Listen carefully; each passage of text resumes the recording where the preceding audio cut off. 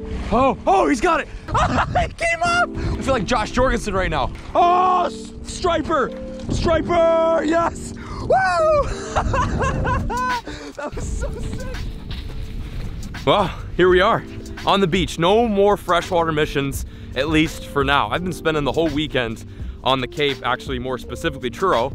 Lucky and I have been straight chilling, having some good eats, eating some clam chowder, lobster rolls, you know, all the New England necessities.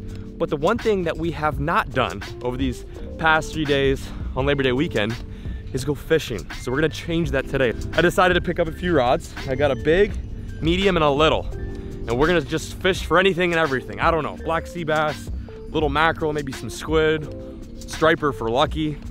We're just gonna kind of give it our all, but I've got a backpack full of some lures. I have absolutely no idea what I'm doing, but I wanted to at least get a taste of it before the long weekend is over. And that's what we're gonna do. Like I said, I'm in churro. I'm on this beach right now. There's a big jetty out there, so I'm gonna walk all the way out to that jetty, fish the rocks, and see what we can see. I'm stoked to finally get on the saltwater scene. Stick with it, stay tuned, and enjoy. Lucky! Go get him, go get the fish. Go get a striper. Okay, so this is the jetty right here. This is where I'm gonna be fishing. Sorry if it's windy as all titties. I don't know why it's so windy. I don't know why water is wet. This looks dope.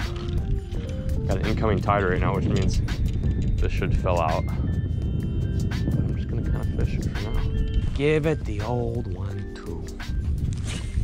First cast. That was a big cast, wow.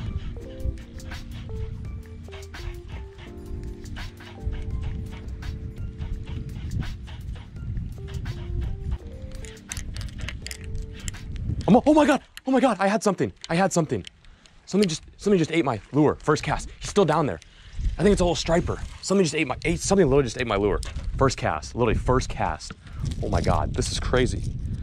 Oh my gosh, dude, literally first cast in there, I got bit. We got a nice incoming tide right now. There should be some fish coming up. I literally just threw the jerkbait in there and just got hit. I saw it, it looked pretty big. It's like 24 inches, something like that.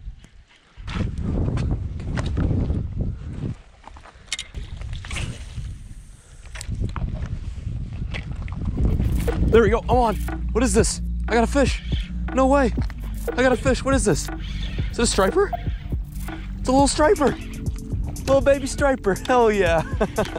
Little baby striper, yes.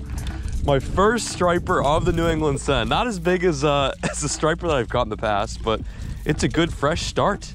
I'm not sure if you guys know this, but striped bass are easily like top 5 favorite fish I've ever caught. Just for their sheer power and like the way you can catch them. Mostly a topwater oriented fish, but you can get them deep jigging as well. You can vertical jig for them, you can throw swim baits. You can go up shallow and throw jerk baits too. There's just a lot you can do for these guys. Look at that beauty.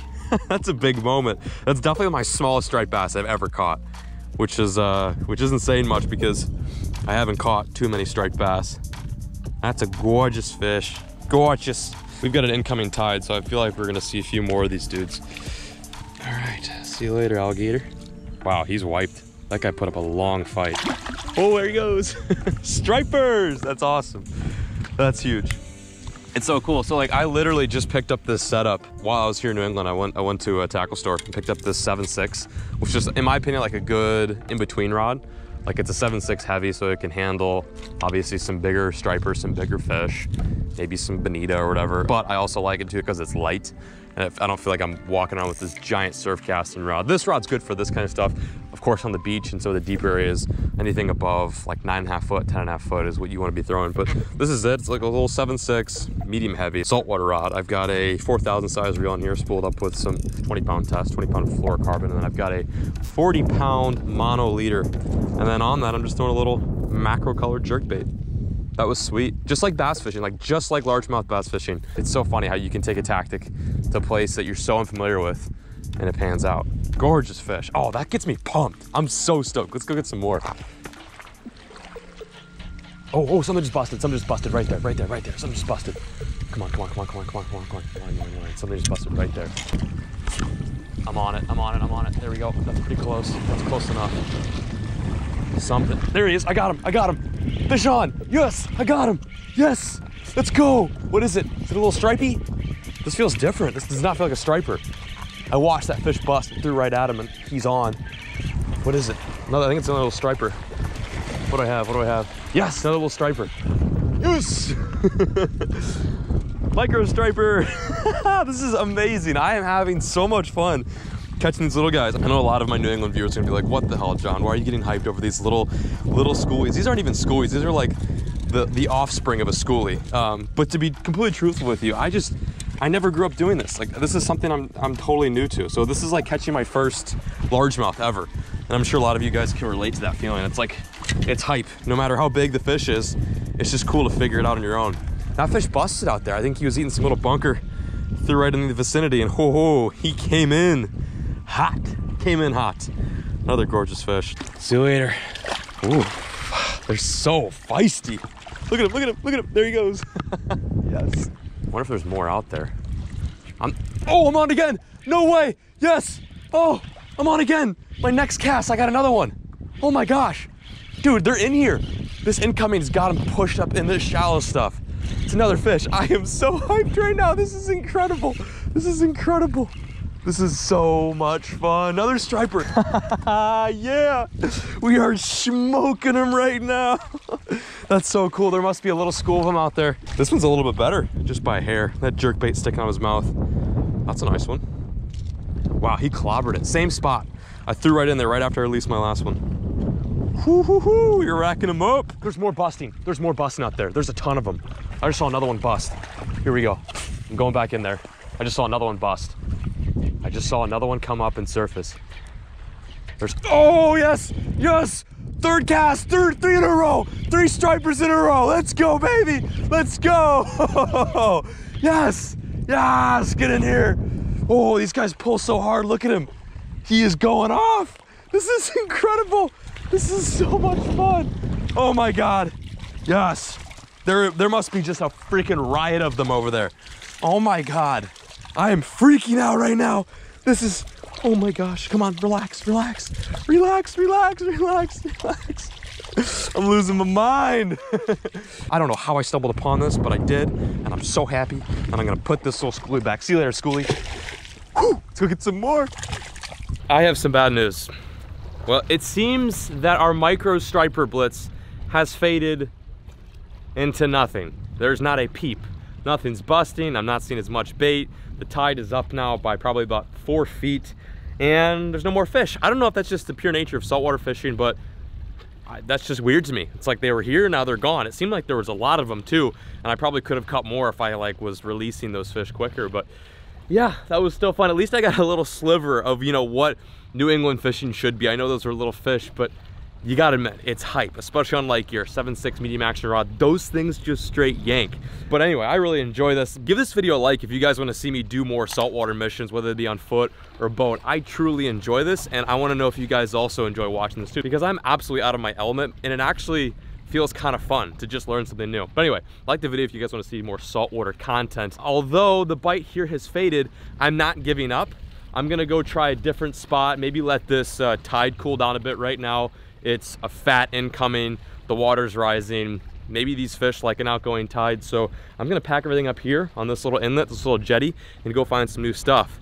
But in between then, I might grab some soup, maybe some scrambled eggs, kind of take a break, wait for this tide to change, and we're gonna hit it again. But this right here, this was dope. I'm so stoked. I woke up this morning and made a few casts on this little jetty. Freaking gnarly. Okay, I'll catch you guys in the next spot.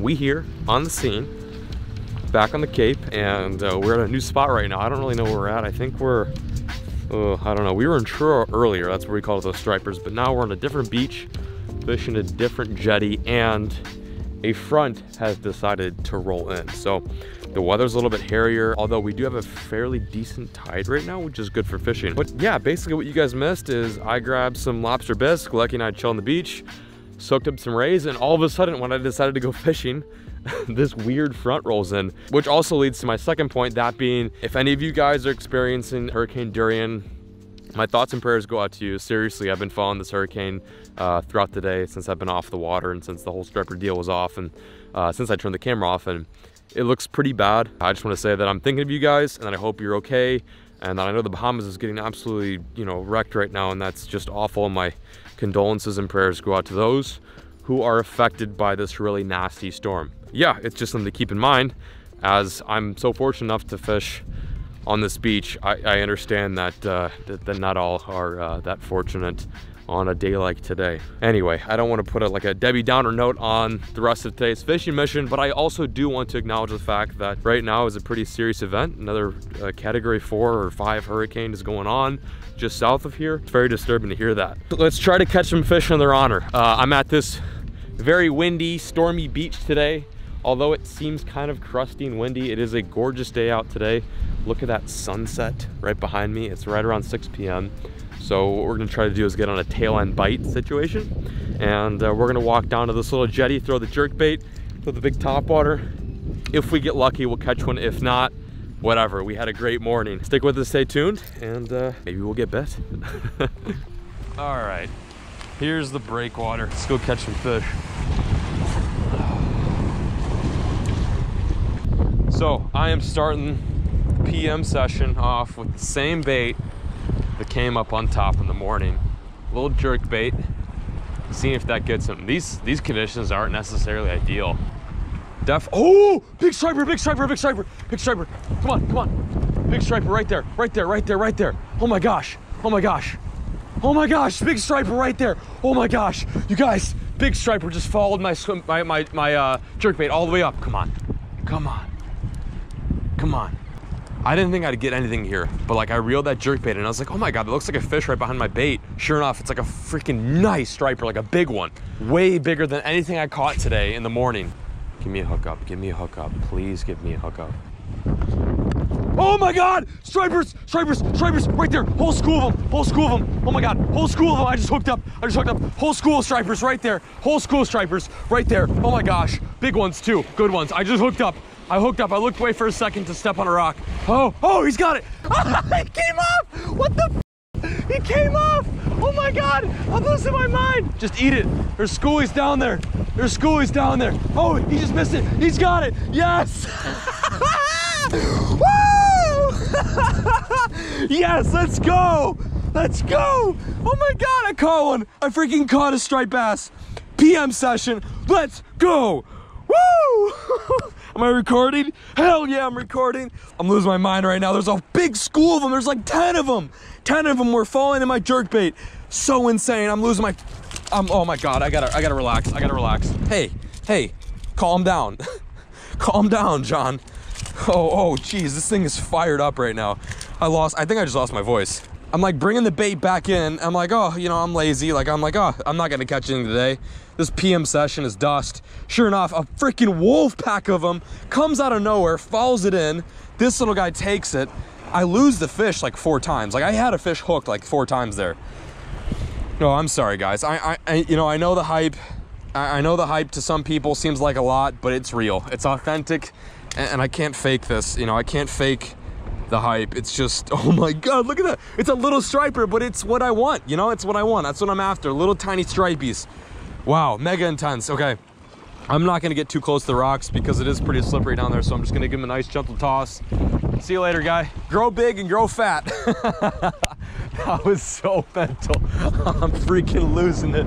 Oh my goodness, let's go. There was a whole school of them here earlier. Like a monster school, like a monster school. I caught this, so funny, like early this morning, the tactic that I found that was working was like kind of, oh, I'm on. I've got a fish. Oh my God, you guys. We have found some fish here. We have found some stripies. Little stripey. No, bluefish. It's a little bluefish. Yes, we got another species. Oh no, he's going in the rocks. Stop it, stop it, stop it, bluefish, stop it. Okay. Oh my God, bluefish, stop it. You're gonna die, buddy. So this right here is a different fish species. This is a bluefish. Not a whole lot of people specifically target bluefish on the East Coast, but in my opinion, they go hard. I've caught, I think my biggest bluefish ever is like, I don't know, like 15 pounds. They're fun to catch. They eat surface lures, but you gotta watch out because they do have some teeth. Check out those chompers, look at that. Yeah, That's like, oh God. There he goes. Okay, hang on. I'm gonna, oh, I think, yep, he just released himself. Anyway, long story short, bluefish are cool. About that size is usually what some guys use for tuna bait, or at least that's what I've heard. That's a perfect bait size, but that was a fun little fight. I thought that was a striper at first. I was like, no way, it's a striper. So that's my first bluefish of the New England tour. Sorry, I'm still vibing. This is so much fun. This is incredible. I'm gonna wash my hands off because bluefish smell bad. Yes, bait, yes. Oh, stripers right there. Striper is right there. Striper is right there. No way. Come on. Oh, I gotta reel in my jerkbait. Oh, they're busting out there. Oh my God, they're everywhere. I feel like Josh Jorgensen right now. Oh my God, I literally feel like Josh Jorgensen right now. This is what Josh feels like. Now I know why saltwater fishing is so hype. This is so intense. Oh, striper, yes. Woo! That was so sick. Oh my gosh. I'm losing my mind out here. This is a guy that grew up fishing for little bass and little bluegill in the Midwest of Illinois, and these little schoolies are just insane. They're just insane to me. They're so crazy. Ah, stop it. The jerkbait comes in clutch again. I love this jerkbait. This thing is so simple. I'm pretty sure it's just like a saltwater version of an 𝗟𝗡𝗘𝗘𝗟. It's a bait that I actually grew up throwing a lot for smallmouth and largemouth, but it doesn't suspend like a regular ordinary 𝗟𝗡𝗘𝗘𝗟. I actually saw this fish busting on bait, and I threw right in there with my 𝗟𝗡𝗘𝗘𝗟, and he comes up and just clobbers it. Again, about the same size the other ones are catching, but doesn't matter. Put up a good fight. Big release. No harm, no foul. Come on. Phew. Yes, let's go. Oh, bait's busting. Oh my god. You guys, look. Oh, bait's busting everywhere. Bait is busting everywhere. Oh my gosh, I'm about to get bit. I just got bit. Oh, I just got bit again. There's bait busting everywhere. I'm hooked up. I just lost him. This is seriously one of the sickest fishing days I've had in a long time. Oh, they're busting still. They are busting. They're busting still. Get back out there, dude. Oh boy. Oh, this is fun. I'm having fun today. Oh, they're little tiny bluefish. They're going ape. Oh, I just got bit. Oh, one just busted right at my feet. Oh, I'm hooked up. Yes, I'm hooked up. What is it? It's a little striper. Oh. Look at all the fish busting. Look at them all. They're going hard. This is incredible. This is so much fun. It's a little bluefish or a striper? It's a little bluefish. Yes. It's a much bigger bluefish, actually. There's little pogies out there getting absolutely booty stamped by these bluefish, and those bluefish are just having a field day out there. It's so scary to hold these dudes because they're unpredictable, you know? Okay, relax. Relax. I don't want a hook in my finger. Okay, I got the bait in my hand. Ah, I just got bit by one. Wow, he just bit me. Check that out. Don't put your finger in a bluefish's mouth. Duly freaking noted. That was like a piranha bite. All right, don't mind the blood. That's just mine. Time to put Mr. Bluefish back. These guys are ferocious. I did not realize how freaking scary bluefish. Look, he just swam off. I had that fish out of the water for like a good minute, and he's just like, yeah, whatever. Wow, those things are aggressive. Wow, they're bluefish. I've only caught a few. That was probably my third bluefish I've ever caught in my entire life. And they remind me of saltwater piranhas. That guy destroyed my finger. Okay? Don't feel bad for the bluefish if you saw the blood. That's just my blood all over the fish. That's intense. How about that mayhem? I honestly did not think that the PM session could match the AM session. I thought that was as good as it gets for a kind of on-the-whim beach fishing session, but that truly trumps it. So incredible. I almost didn't even go out just due to the weather and the fact that, well, to be quite frank, it's a little rusty out here, but I'm glad I came out. I know this isn't true Cape cod fishing, but in my opinion, what is? To me, that was incredible. I didn't grow up on the salt, and to experience that was that was a true treat. So huge shout out to striped bass, huge shout out to bluefish. That was mega intense. Most importantly, be sure to give this video a like if you guys want to see more saltwater content. I would love to learn this fishery a little bit more in depth and try to figure out how to catch some bigger fish. This was a scenario in which I was kind of just getting my feet wet, testing the waters quite literally, and trying something new out, and it panned out to be pretty successful in my opinion. I'm gonna head back to the car, drive back to Boston tonight, and wrap it up and call it a day. Huge thanks to you guys for watching today's video and all the support. Be sure to subscribe and check back for the next video as we will continue on the New England scent. This is just the beginning.